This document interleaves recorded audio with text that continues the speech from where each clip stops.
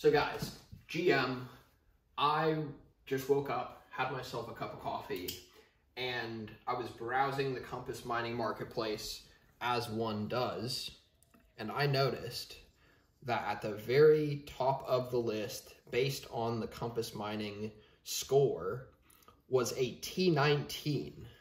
And that shocked me, because why would a T19 be at the top of the list? Obviously, there's more efficient miners on the marketplace. The reason was this: it was listed for only $100. So I was like, whoa, because I'm used to seeing S19J Pros at the top of the list, generally speaking. So I did the quick math in my head. This thing's 84 terahash. So at 84 terahash, ladies and gentlemen, we're gonna calculate how much is this gonna make, because basically the hosting fee for a T19 is what, $182 per month.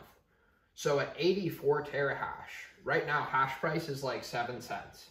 So obviously you're gonna take terahash, which is 84 on this model that I purchased.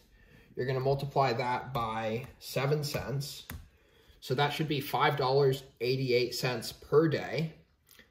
There's an average of 30.4 days in the month. And you gotta factor in for uptime. So at 100% uptime, you'd be at about $179 at current hash price, $179 worth of Bitcoin. But we got to factor in for uptime. So let's use our 95% uptime service level. And that puts my revenue, my expected revenue for this T19 at 84 terahash. I'm expecting at 95% uptime, I'm expecting approximately $170 worth of Bitcoin per month.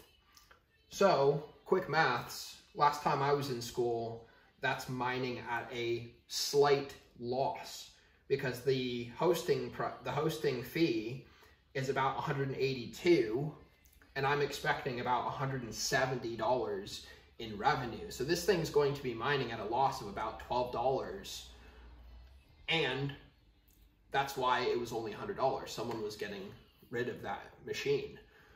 But I only paid just over $1 per terahash. So what can I do with this miner? I can sit on it.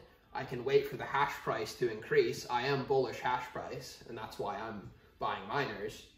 But this one was interesting because it was only $100. Someone's practically giving it away.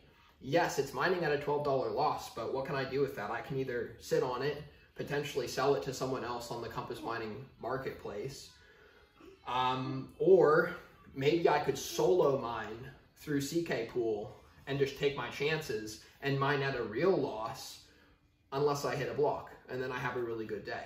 So I think that's the strategy with this one. I picked up a miner for $100. It was hard to say no to that. And I can mine at a slight loss. I can flip this machine, or I can solo mine and roll the dice and hope for a really good day.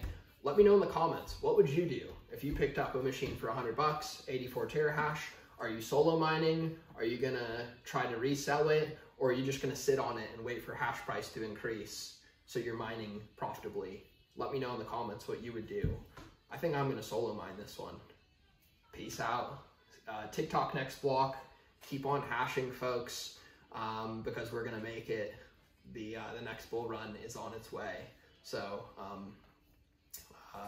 yeah, let me know what you think, and I'll see you guys next time.